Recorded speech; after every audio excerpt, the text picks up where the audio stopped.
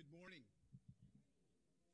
Welcome to the 2019 Midwest Bible Prophecy Conference. A lot of things are happening in our world, and hopefully we'll get some clarification on what's going on in our world today through the Word of God. Great to have you. I know some of you have traveled quite distances to get here, so I'm sure it'll be worth your time. Going to introduce our speaker just a moment. We still iron out a few glitches. So, how are we? Are we ready to go? By faith. The best way to start is with prayer, so let's do that. Heavenly Father, we thank you for the opportunity to just present this conference, and we pray that it'll edify the saints, evangelize the lost, and above all, exalt you. So, here we are, Lord. You know all the details, all the techie stuff that needs to be smoothed out, and we just pray that you take care of all of that. We thank you for our first speaker, Nathan, who is coming to share with us from the Dallas area, and we're just grateful for his ministry and what you're doing in his life, his family. So, Father, we thank you for the beginning of this day. We commit this day into your hands for good success and for your glory. In Jesus' name, amen. Well, I'd like to introduce Nathan Jones, Bible prophecy teacher and speaker, author. He co-hosts Lion and Lamb Ministry. That's Lamb and Lion Ministry, right? With David Reagan. And their website is christinprophecy.org. Wonderful, wonderful site. Wealth of information. I hope he shares something about that. And he does serve as an associate evangelist and webmaster for Lamb and Lion Ministry. He's the web developer for that ministry. Nathan is an author, and he brought one of his books anyway, that's back there, 12 Faith Journeys of the Minor Prophets. And he's a daily blogger. He discusses current events on Facebook and different radio programs throughout the country. Takes questions from literally all over the world. So we're just blessed to have Nathan with us this morning. So welcome, Nathan Jones.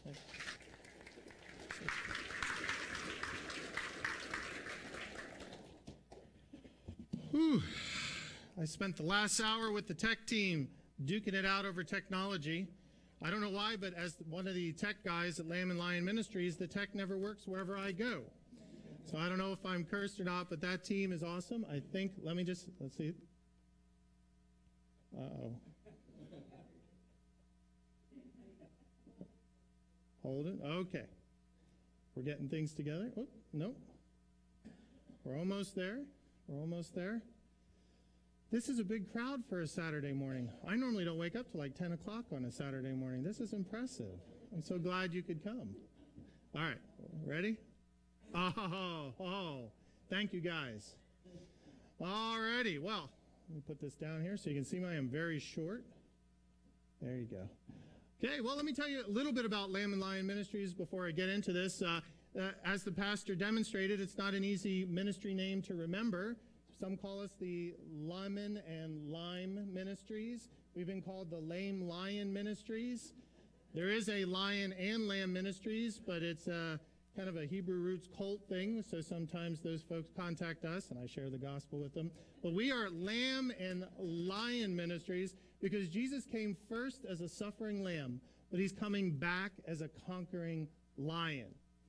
Now, we're a Bible prophecy ministry, a teaching ministry whose mission it is to proclaim the soon return of Jesus Christ. We believe that the Lord is coming back in our time, in our generation. And as the course of this conference goes, we will make the case for that. It was founded by Dr. David Reagan, who's our founder and director. And I am the, now my title changed to make it easier. It's just Internet Evangelist. I am the Internet Evangelist for the ministry. That's our crew there. Minus my wife, who does the encoding and transcribing for our TV shows. Don't tell her she's not in the picture. I'll get a picture up over there. All right, there's our television show. How many of you watch Christ in Prophecy? Excellent, excellent. The rest of you, I want to introduce you to Christ in Prophecy. It's our 17th season so far, and we're on all sorts of networks. We're up to 32 networks now. You can find us online. You know, if I hold my hand out like Darth Vader, it works. So I'm just going to do that thing here. All right, so what is an internet evangelist? Because you're like, what? I've heard of preachers and teachers and all, but this internet evangelist thing, well, I spend most of my time reaching out to the 3 billion plus people who are online over the internet. And I do that primarily through our website called christinprophecy.org or lamblion.com. Check us out. We've got a wealth of information. We also have a conference coming up in July if you want to come down to the Dallas area. I also blog on our Christ in Prophecy Journal blog, so there's over 2,000 articles about Bible prophecy. We create a lot of videos, and I'm going to show you some of those videos today and tomorrow, but we're trying to reach people where they're at, and where they're at increasingly is on the internet. Also, their attention spans are decreasing, so we try to make short videos to reach people, and that's called the Inbox and the Bible Prophecy Insight series. Find us on social media. Check us out, Facebook, Twitter, Pinterest, whatever your fancy social media, we try to be on there. I really do have to hold my hand out for this to work. It's crazy. We also go on tours. Have you ever been to Israel?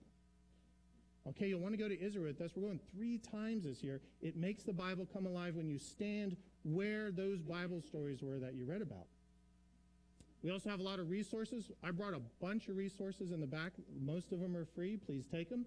But if you'd like to see our complete collection of resources to help you grow in the Bible, that's BibleProphecyResources.com. Create a lot of DVDs, teaching DVDs. I brought The Fate of Islam with me because I'll be teaching about that later this afternoon. But we have, 50 or so DVDs. We got books and magazines. Like the pastor said, I brought my book. I've been in a few other books, and I'm almost finished my second book, so I'm a baby compared to some of these other people. Why don't you see Dr. Ice come here? I think he's got like 25 books to his name. So I'm the new guy on the block here. We also have a magazine called The Lamplighter that you can subscribe. It comes out every month, or you can get it free off our website. We have an app. How many of you do all your studying on an app? We have just look up Lamb Lion, and you can download our app for free, any device. And I get emails. Lots of Bible question emails. I answer the emails at the ministry, and sometimes people like to send our founder church signs because he's really big on church signs. Here's 2 of the church signs that folks send. If you got church signs you like, please send them in.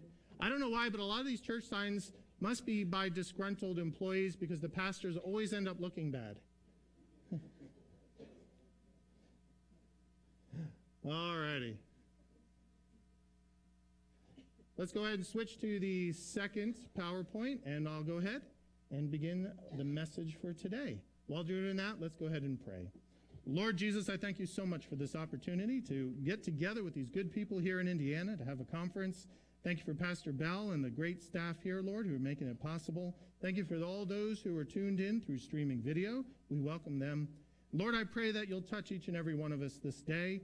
Lord, help us to have no problems. Keep Satan away, all this tech issues we're having. May there be none of that be today, Lord. May this all day be for your honor and glory. Thank you, Lord Jesus, in your precious name. Amen.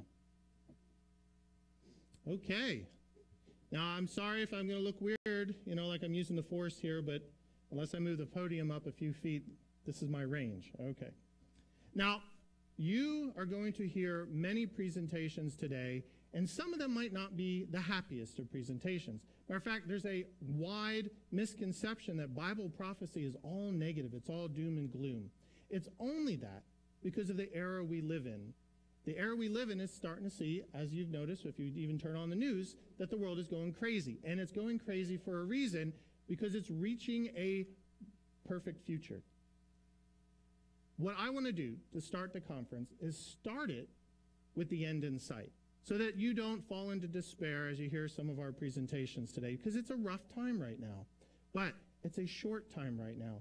The true glory is the kingdom of Christ, and that's what's coming. So let's start this off, I think, on the right foot by having the big picture view, how it's all going to turn out.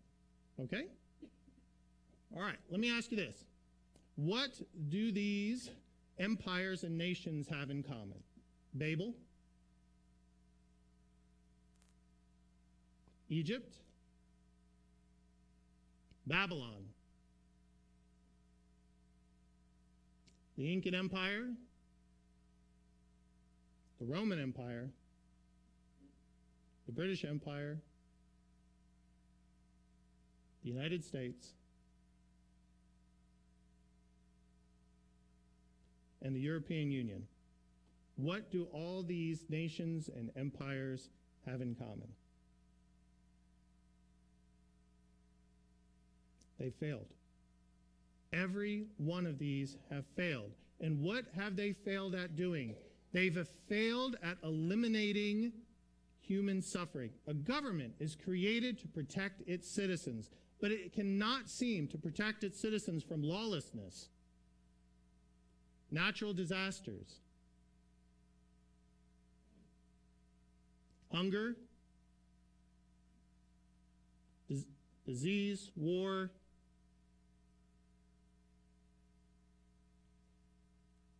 and human suffering. That's what human government's for, and yet it cannot seem to do that. In my book, 12 Faith Journeys to the Minor Prophets, I write about 12 minor prophets, a section of the Bible that is rarely read, because each of the minor prophets overcame a challenge to their faith. And one of those prophets was named Micah, and Micah had a big challenge to his faith. How do you keep the faith when human government has failed you? Well, Micah did learn to keep the faith, and when lamenting about how failed government is, he wrote this: "The faithful man has perished from the earth, and there is no one upright among men. The prince asks for gifts. The judge seeks a bribe, and the great man utters his evil's desire. So they scheme together." What is government, human government, defined by? Corruption. So is there any hope that mankind will be freed of the failure of our own flawed governments, or are we destined forever to have to suffer under its weight? Well, the prophet Daniel gives us the answer.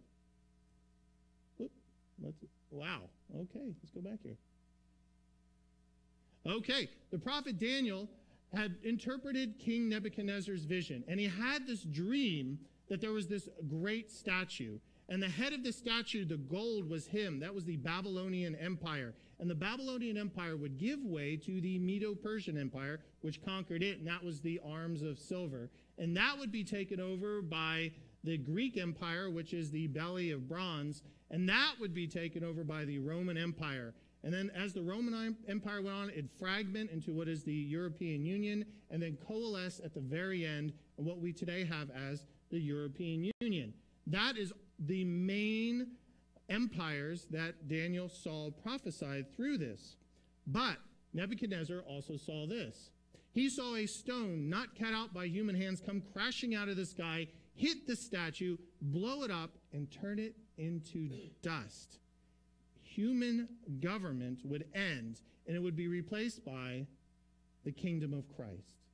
Human government will end, and it would be replaced by the kingdom of Christ. Now, what am I talking about when I say the kingdom of Christ? Let's explore the kingdom of Christ. Back in the day, the Puritan pastor Cotton Mather, and if you ever wonder why his mama named him Cotton, just check out that hair there. Cotton explained the kingdom of Christ as a four-part kingdom, threefold kingdom of Christ with a fourth yet to come. First, it would be a spiritual kingdom wherein his word and grace rule over the consciences of men. It was also a providential kingdom wherein he governs all the affairs and motions of the world. It's a ecclesiastical kingdom wherein he appoints and prospers the ordinance of a church state. And then finally, a Davidic kingdom, which belongs unto our Lord Jesus Christ. Now, 2 Samuel 7 explains that Davidic kingdom. "I will set up your seed after you," this is God talking to David, "and I will establish the throne of his kingdom forever." So Nathan spoke to David. Whenever a prophet named Nathan speaks to you, make sure you listen. Now, was God talking about a literal kingdom or a literal seed on a literal throne over a kingdom that will last literally forever? Or is the Davidic kingdom rolled up in just the other three? Now, before I answer that question, I want to read to you what the Bible has to say about this kingdom of Christ. And we're going to do it following what's called the golden rule of interpretation. If the plain sense makes sense, don't look for any other sense, lest you end up with nonsense. Oh, wow, your pastor has taught you all. Well, yes. So we are going to take the Bible at its plain sense meaning, all right? First, we're going through the different aspects of the kingdom of Christ. And the first one, it begins with Jesus' promise to return. Do you know how Revelation chapter 22 ends? It ends with a promise from Jesus Christ himself that is so important, he repeats it 3 whole times. The Bible promises that Jesus will one day return. And behold, I am coming quickly, and my reward is with me to give to everyone according to his work. When Jesus makes a promise, you can be 100% sure that it'll come true. So, based on that promise is tied to the Jews being regathered to Israel. The promise of Jesus is tied to one of the most significant prophecies in the entire Bible. It's tied to the fact that the Lord would bring the Jewish people who've been scattered all over the earth since 70 AD back into the land of Israel. The prophet Jeremiah tells us, "For I am with you, says the Lord, to save you, though I make a full end of all nations where I have scattered you. Yet I will not make a complete end of you, but I will correct you in justice, I will not let you go altogether unpunishment." Now, the reason for the scattering of the Jews by God was because of their unfaithfulness. They just could not get over their sins. They were continually cheating on him spiritually, so to speak. But it was only a punishment meant for a time. The exile wasn't meant to last forever. And when the Jews returned, it would be an indicator that human government would soon be no more.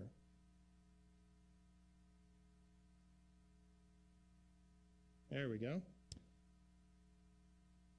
One back.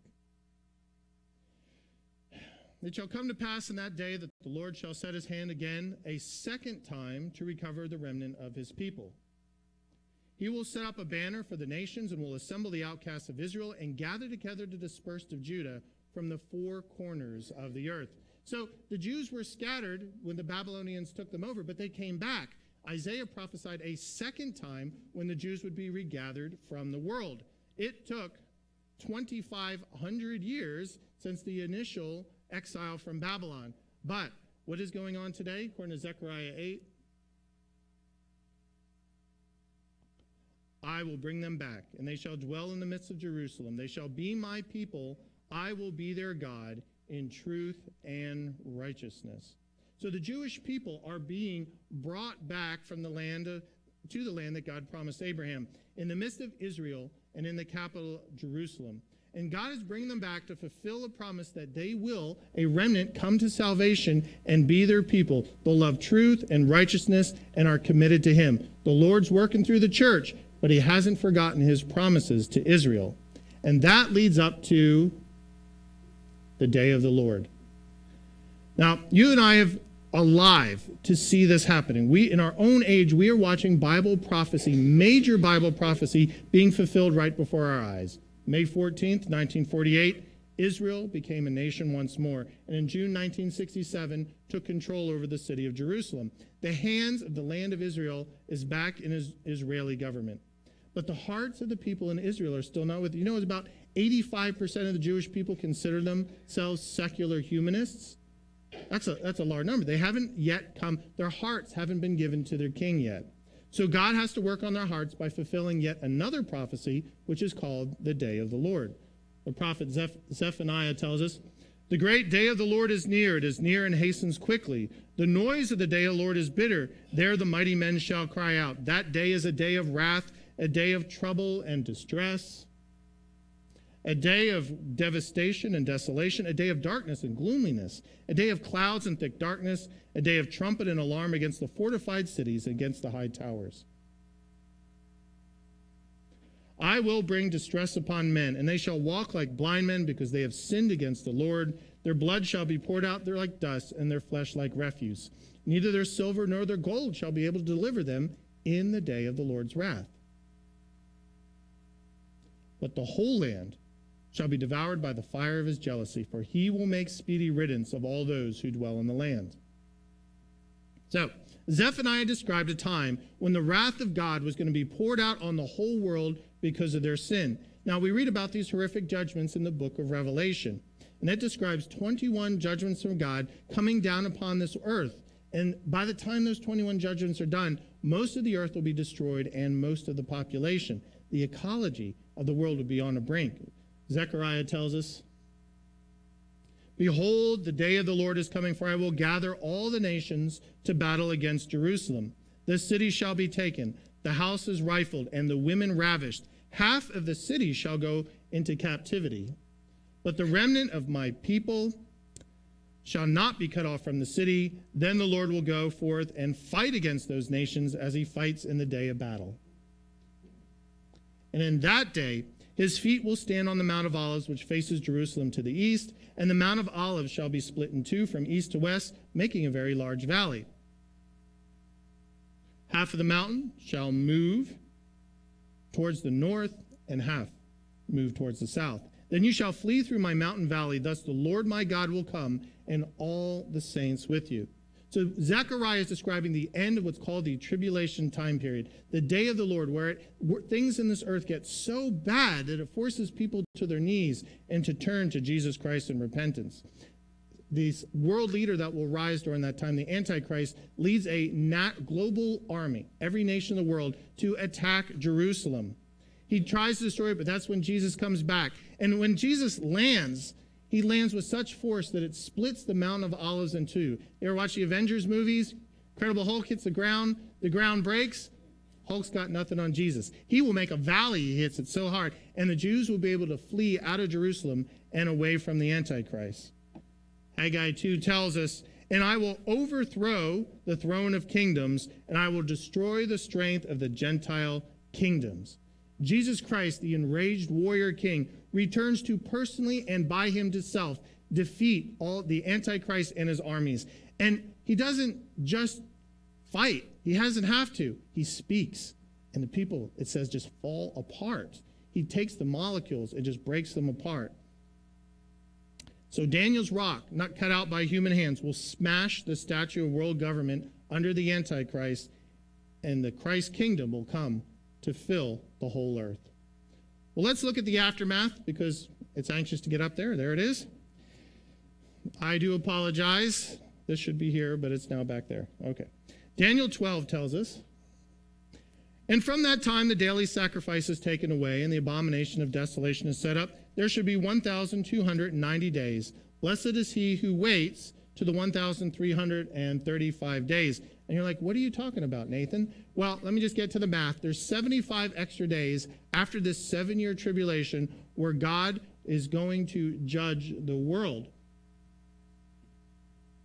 And he does it in Matthew 25, called the sheep-goat judgment. The Lord is going to separate the survivors of the tribulation. Those who have rejected him and followed the Antichrist are considered the goats. They're put on the left, and they're sent to Hades to await final judgment. But those on the right, those who accepted Christ and suffered through that terrible time, they will follow Jesus, and they are called the sheep, and they are the population that will move into the kingdom of Christ. That's where we get the population for the kingdom of Christ. Now, let's get to the fact that what defines the kingdom of Christ is that the Messiah reigns. The Messiah has returned as promised, and he reigns. And the God of heaven will set up a kingdom which shall never be destroyed, and the kingdom shall not be left to other people. It shall break in pieces and consume all these kingdoms. It shall stand forever. King Jesus is returning to destroy Satan's rule, to overthrow human government, and set up his own kingdom on this earth. And it will never pass away. I mean, think about that. What empire has lasted more than even, say, the Roman Empire for 1,000 years? They don't. They fall apart eventually. America, sadly, will fall apart one day. It's just what human government does. But Jesus' kingdom will last forever.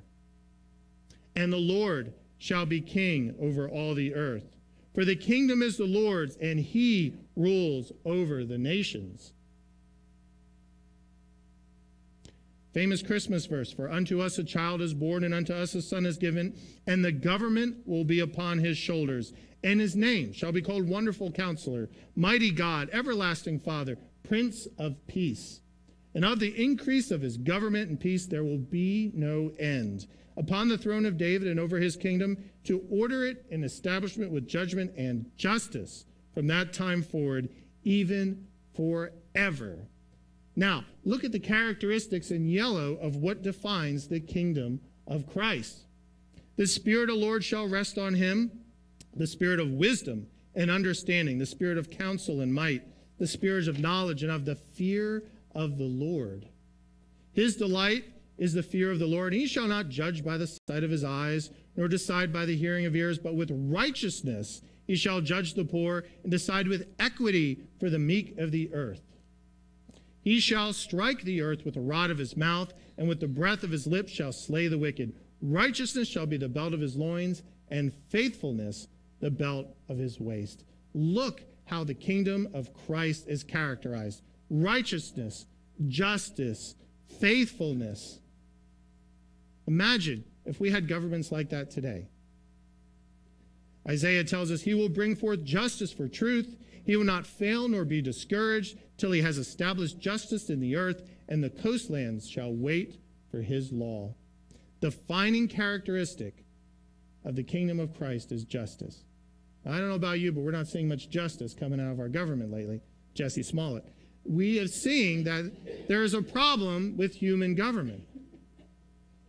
But look upon Zion, the city of our appointed feast, and your eyes will see Jerusalem. There the majestic Lord will be. Jesus' seat over his kingdom will be placed in Jerusalem. Now you wonder why the whole world seems to be fascinated with taking over Jerusalem. For those of you who've been to Jerusalem, it's a nice town, but there's some better towns in this world, you have to admit. Why is everybody obsessed with taking over Jerusalem? Because the satanic forces behind it know that that's where Jesus will return and set up his kingdom. Micah tells us, now it shall come to pass in the latter days that the mountain of the Lord's house shall be exalted on the top of the mountains, and shall be exalted above the hills. And the peoples shall flow to it. Many nations shall come and say, come and let us go up to the mountain of the Lord, to the house of the God of Jacob. He will teach us his ways. We shall walk in his paths. For out of Zion the law shall go forth, and the word of the Lord from Jerusalem. He shall judge between many peoples and rebuke strong nations far off. It says that Jerusalem will be on the mountaintops. Now, this is interesting because it's led some theologians to believe that as the topography of the earth changes during the tribulation, that Jerusalem may actually be lifted up to be one of the highest points in the world. And all the nations, this verse tells us, the people will stream to speak to directly, to speak to Jesus, to hear his law, to hear his words. I don't know about you, but you try to get in the White House and speak to the president. You're not going to do it. But Jesus will be fully accessible. You have to go and talk to him and hear his words. Isaiah tells us, behold, my servant shall deal prudently. He shall be exalted and extolled and be very high. Kings shall shut their mouths at him. So this reveals that there will still be kings over the earth who rule under the King of Kings, but all the glory and power will be to the King of Kings, King Jesus. Daniel tells us, then to him was given dominion and glory and a kingdom, that all peoples, nations, and languages shall serve him. His dominion is an everlasting dominion which shall not pass away, and his kingdom the one which shall not be destroyed. And if anyone believes that they can overthrow Jesus Christ, they are woefully deluded. And we'll cover that in just a minute. All right, the next aspect of the kingdom of Christ is, hopefully coming up, that the world knows the Lord. That the world knows the Lord.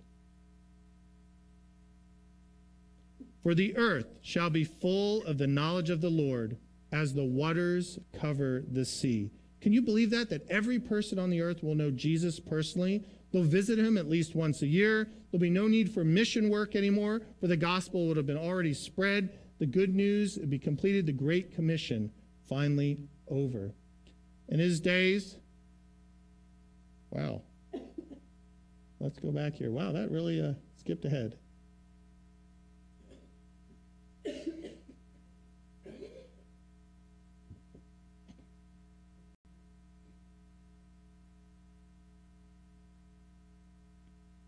Do this, guys. Just turn it off.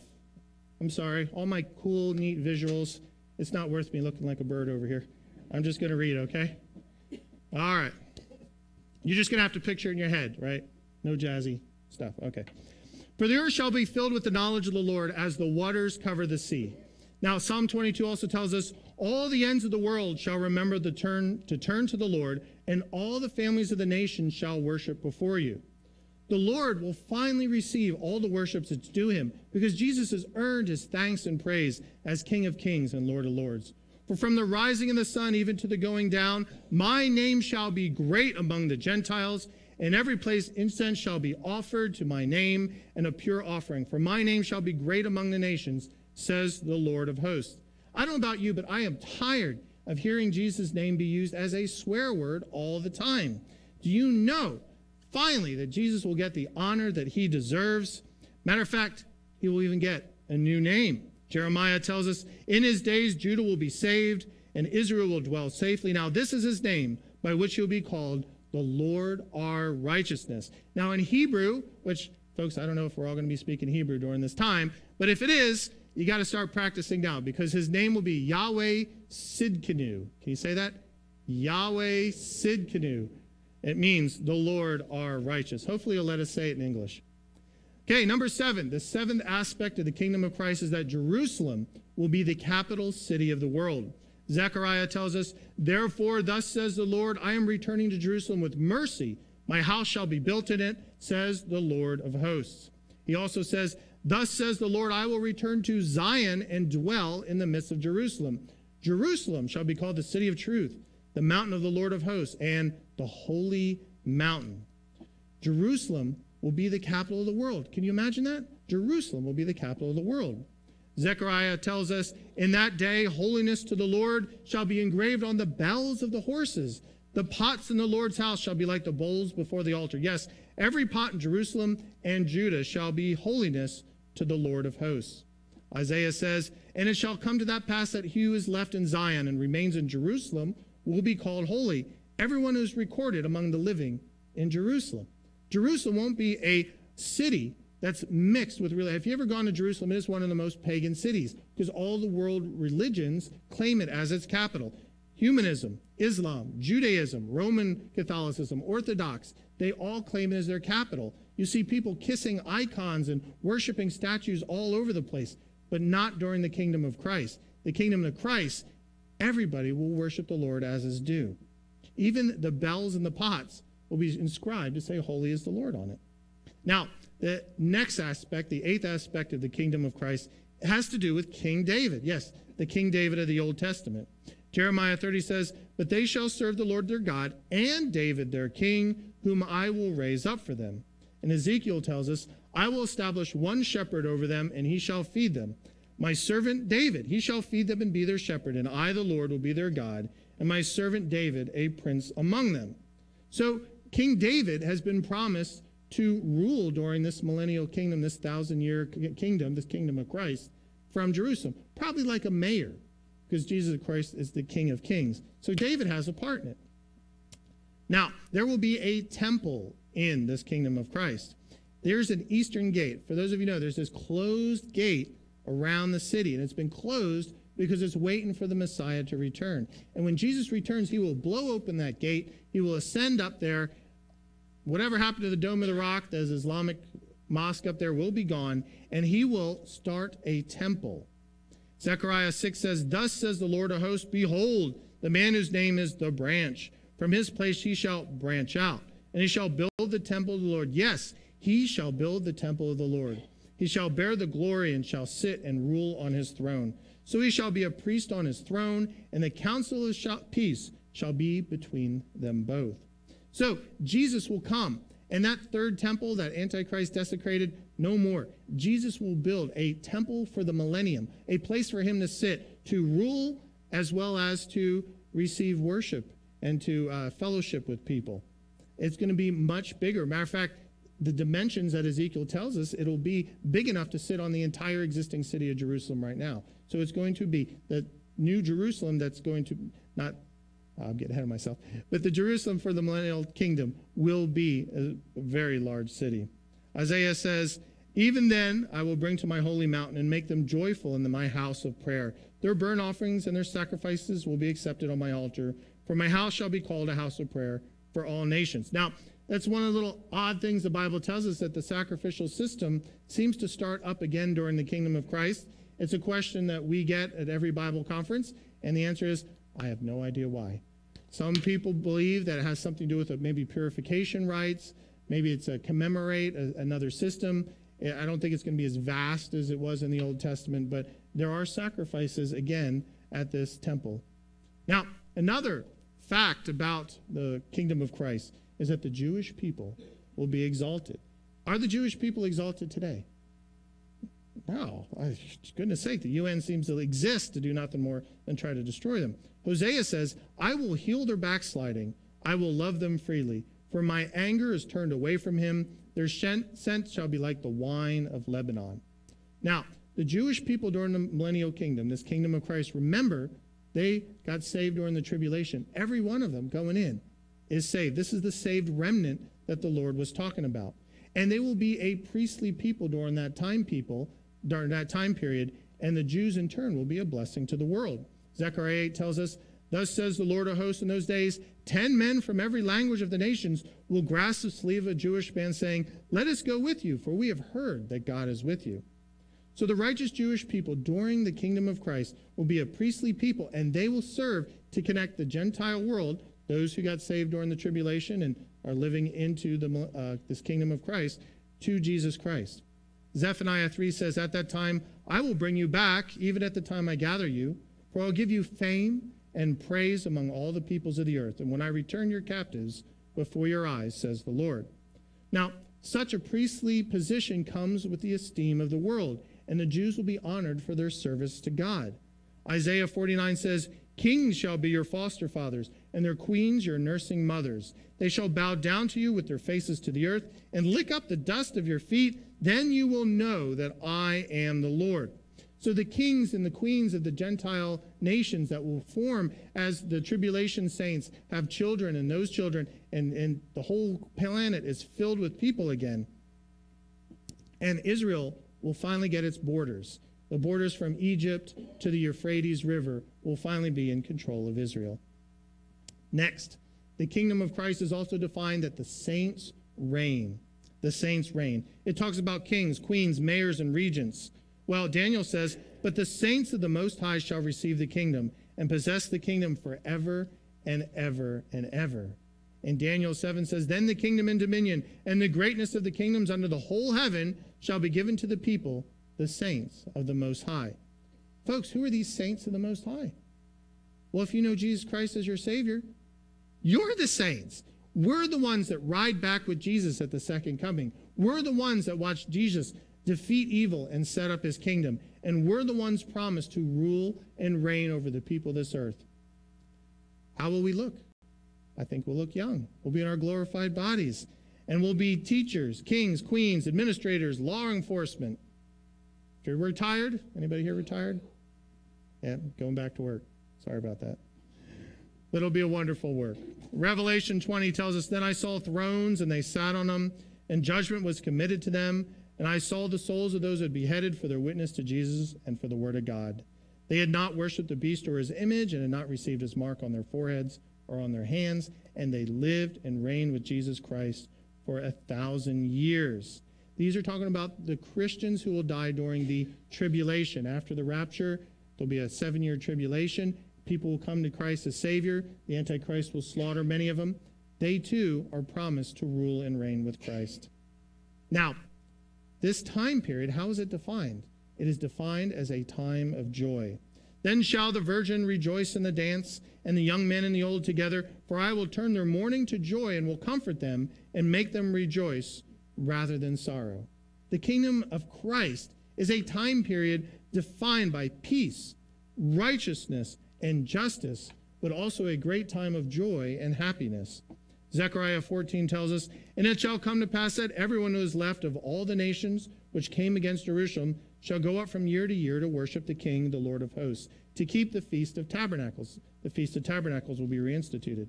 And it shall be that whichever of the families of the earth do not come up to Jerusalem to worship the King, the Lord of hosts, well, there will be no rain on them. So it seems that for God to keep fellowshipping with people, he reinstitutes the Feast of Tabernacles. The people get to see Jesus every year. And for those who decide not to show up, well, he turns the rain off, this kind of reminder, come back. Interesting. Now, the 13th aspect of the kingdom of Christ is a time defined as a time of peace without war. Isaiah and Micah both prophesied, they shall beat their swords into plowshares and their spears into pruning hooks. Nation shall not lift up sword against nation, neither shall they learn war any more. But everyone shall sit under his vine and under his fig tree, and no one shall make them afraid, for the mouth of the Lord of hosts has spoken. Or listen to this, bow and sword of battle I will shatter from the earth to make them lie down safely. Now, how long has mankind been trying to end war? How long have we been having peace conference after peace conference that's failed? But just think, a time period of no war, no soldiers, no weapons, no hatred towards our fellow man. How much of our budget in each country goes to war? What will we do with all that money if it went to peace and building and infrastructure? Do you see how amazing that this kingdom of Christ could be? Even so amazing as the animals will be at peace. Isaiah prophesies, the wolf shall dwell with the lamb, and the leopard shall lie down with the young goat, the calf and the young lion and the fatling together, and the little child shall lead them. Isn't that amazing? The animal kingdom will not be at war with humanity anymore. Little kids can stick their hands in vipers' nests and not get bitten. Lambs and lions are actually, well, I feel bad for the lions. They would be quite depressed. But they will not, the lions will eat straw again, will become vegetarians, it would appear. Now, that is kind of depressing too, but, you know. But the land will be bountiful. Regardless of what we're eating, the land will be bountiful. Amos 9 tells us, behold, the days are coming, says the Lord, when the plowman shall overtake the reaper, and the treader of grapes him who sows seeds. The mountains shall drip with sweet wine, and the hills will flow with it. Zechariah tells us, for the seed shall be prosperous, the vine shall give its fruit, and the ground shall give her increase, and the heavens shall give her dew. I will cause the remnant of the people to possess this. So the kingdom of Christ is going to be a time of fantastic agricultural bounty. And it tells us this in Zechariah 14, and in that day it shall be that the living waters will flow from Jerusalem, half towards the eastern sea and half towards the western sea. And when it reaches the sea, the waters are healed. And it shall be that every living thing that moves, wherever the rivers go, will live. Now, this is a prophecy about the Dead Sea. How many of you have been to the Dead Sea on your Israel tours? It's dead, right? There's nothing living in it because there's no outlet. The salts over the years have filled it up. You can't live in it. But a new river will be coming out of Jerusalem, the Bible says, and it will make the Dead Sea alive again. There will be fishermen on the shores fishing, so the whole world will be brought to life again. The Bible also describes the kingdom of Christ as having plains, the plains of the earth. Isaiah 40 says, every valley shall be exalted, every mountain and hill brought low, the crooked places shall be made straight, and the rough places smooth. So during the day of the Lord, Revelation 6 and other chapters describe there'll be 4 great earthquakes during the tribulation that will level most of the world. But Jerusalem, the Bible says, will be lifted up. So it seems that the mountains as we know them now will be no more during the kingdom of Christ. Another aspect of the kingdom of Christ is long life. Long life. Isaiah 65 says, no more shall an infant from there live but a few days, nor an old man who's not fulfilled his days. For the child shall die 100 years old, but the sinner being 100 years old shall be accursed. For as the days of a tree, so shall be the days of my people. You thought that these people living up to 1,000 years before the flood, that's just some kind of fluke of the Bible. No, they lived that long, and the Bible promises they will live that long again. Amazing. And the inhabitants will not say, I am sick, and the people who dwell in it will be forgiven their iniquity. Isaiah tells us, the eyes of the blind shall be opened, the ears of the deaf shall be unstopped, the lame shall leap like a deer, and the tongue of the dumb sing. In other words, physical infirmity will also be no more. Now, I'm not saying the entire curse is lifted. That's for later. But the curse will be partially lifted, and humanity will be recharged back to that pre-flood existence again. And what's also wonderful about the kingdom of Christ is that Satan will be bound that entire time.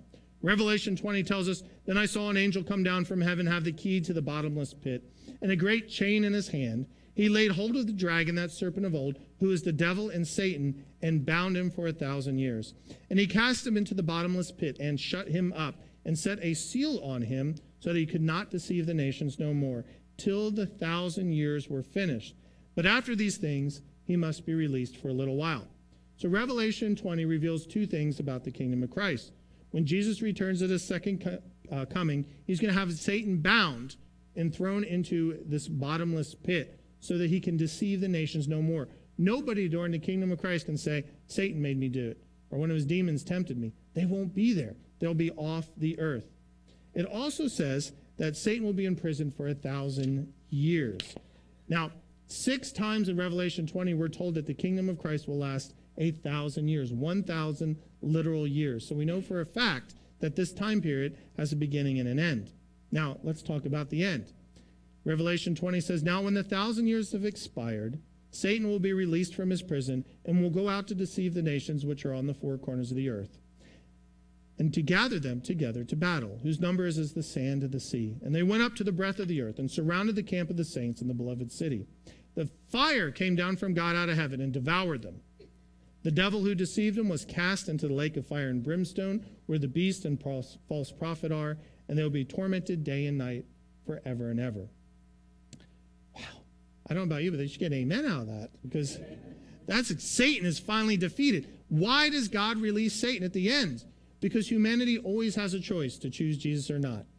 Now, they need a rallying point, and Satan has always existed as a rallying point for those who wish to rebel against God. Now, one of the most tragic stories in the Bible is this story. It's estimated there might be 20 billion people living on this planet with the health and the long lives.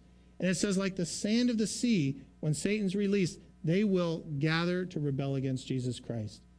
I mean, to think they grew up in a utopia, but a utopia is not enough for the human heart. The human heart is fallen and wicked and seeks to rebel against God. And these people, these children born during the millennial kingdom, many of them will side with Satan. Satan always thinks if he gets enough people together, he can overthrow God. But God doesn't waste time. Psh, fire, they're incinerated, and that's that. And Satan is cast to hell, where he'll be forever. Good. I know this isn't a Baptist church. Now I know. But I thought these Calvary chapels were a little more. No, Tom's like, no. Okay. Let's talk about final judgment. How will the kingdom of Christ end? We're almost done, folks.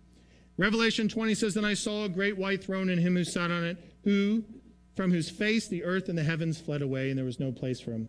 And I saw the dead, small and great, standing before God, and books were opened.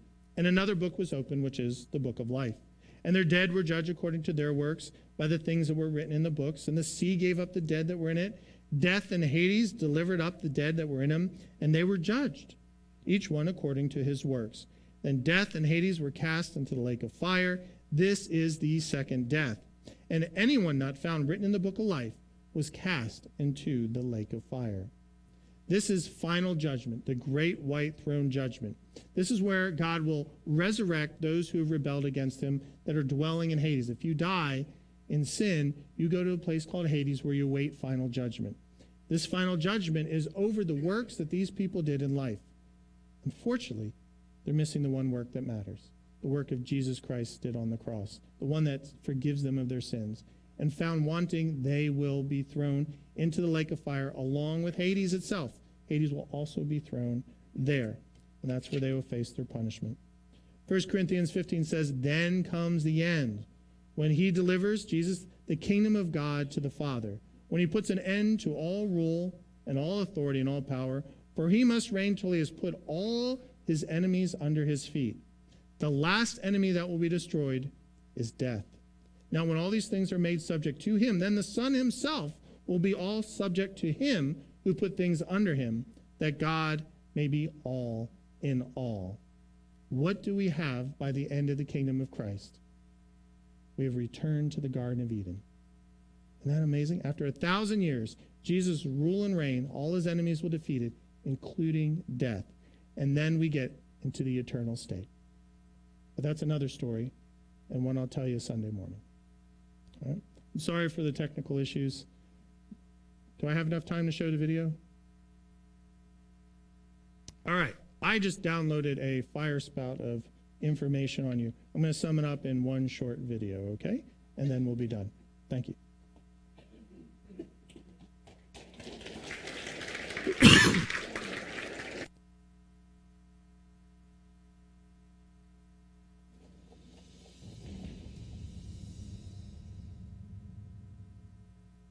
Jesus wraps up the entire Bible in Revelation 22 with a promise stating, "Surely I am coming quickly." He proclaims this not once.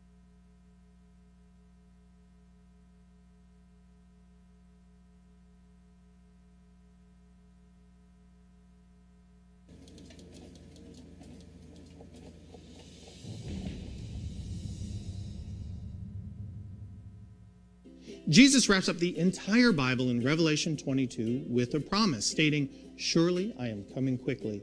He proclaims this not once, not twice, but 3 whole times, making the fact of his return to set up his kingdom an ironclad pledge. But you have to wonder, since it's been 2,000 years already, did Jesus merely mean his return was symbolic, or will there be an actual, literal appearance one day? Will Jesus rule the earth for 1,000 years? Why the debate, this symbolic or literal return of Jesus to set up his kingdom?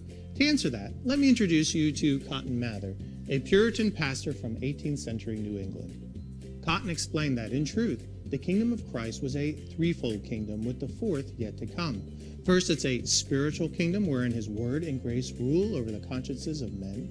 At the same time, second, it's a providential kingdom wherein Jesus directs the affairs of this world. And third, it's an ecclesiastical kingdom where Jesus rules as the head over the church. But then Cotton explained that the kingdom of Christ has a fourth aspect that still is yet to be instituted, a Davidic kingdom where Jesus rules and reigns physically over all the earth. It's taking all 4 of these folds together that can trip people up, for they'll recognize the first 3, but often neglect the fourth, the Davidic kingdom. The prophet Daniel told us that the Davidic kingdom and human government would never coexist.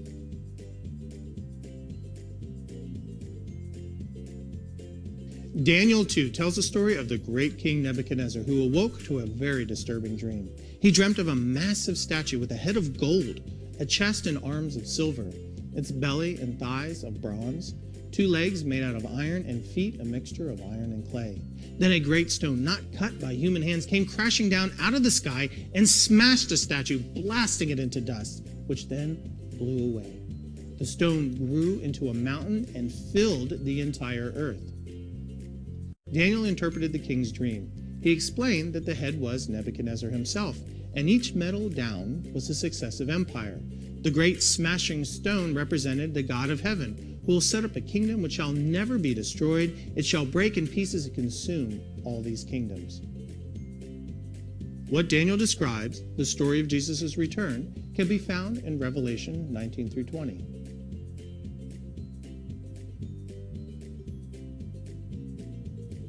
Jesus rides with the armies of heaven down to the earth, conquers evil, and then sets up that Davidic kingdom. Not once or even twice, but 6 times in Revelation 20, we're told that his kingdom will last 1,000 years. And that number is where this kingdom gets its most recognized title, the Millennial Kingdom.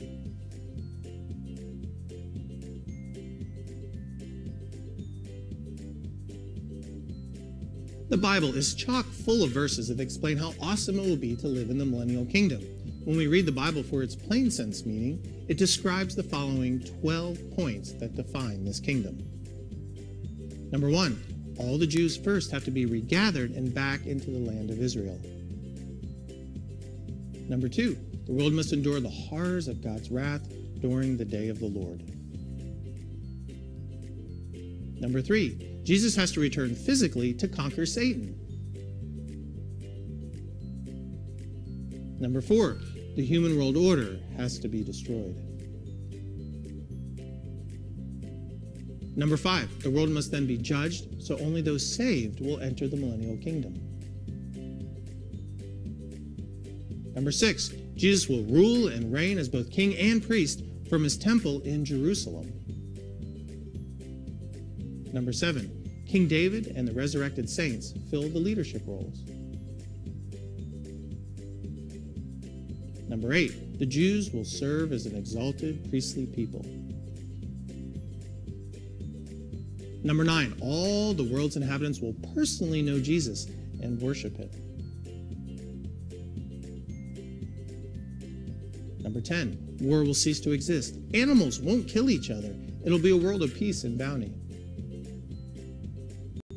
Number 11, lifespans will be counted in the hundreds of years. Number 12, Satan is bound in a pit for 1,000 years and so can't tempt anyone. That is until the very end when he is released to be permanently defeated. Clearly, nothing like these conditions exists today, so the millennial kingdom is still future. So will Jesus rule the earth for 1,000 years? Most absolutely yes. Jesus will literally return to set up his literal throne over a literal kingdom that will last literally for 1,000 years and then on into eternity. For when that incredible time finally comes, another astounding prophecy will be fulfilled, and the Lord shall be king over all the earth. To get more answers for the end times, subscribe to this channel and please visit us at christinprophecy.org.